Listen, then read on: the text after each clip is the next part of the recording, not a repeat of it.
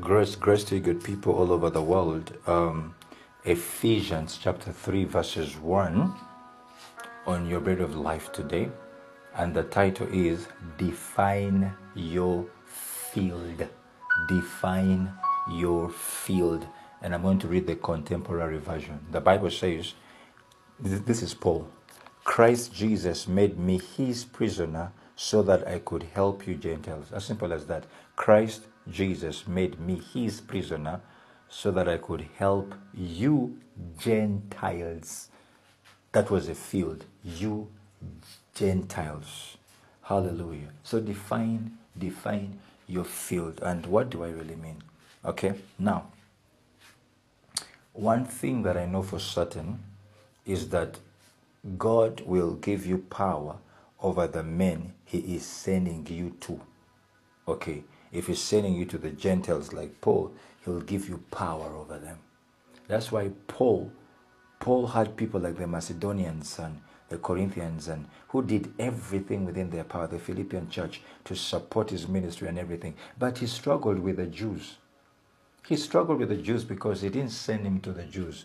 He sent him to the Gentiles. So he gave them power over the Gentiles. No wonder it's the Jews who kept on persecuting him because he didn't send him to the Jews. He had no grace, but he had grace for the Gentiles because that was his field. Okay, that was his field. So once your field is defined, that is the place and people, okay, where God is sending you to, God begins to draw them by the inward power. Okay, he begins to draw them by what? That inward power. There will be in them a certain attraction and desire to want to come to you, to sit down to listen to you, or if you're a businessman, to buy your products. There is that desire in them that they will want to come. They will want to come. They will find themselves there. They will be dragged. There is a way God will drag them into your ministry and they sit under your word. Are you hearing me? Jesus said, no one can come to me unless the Father who sent me draws him. John 6:44. So they can't come unless it is God who draws them. But it is God firstly sends you before he draws them. He first defines for you that field where he sends you, like the way he did with Paul. He sent him to the Gentiles and he drew the Gentiles to him. Are you understanding what I'm saying? So, such was the case with Apostle Paul.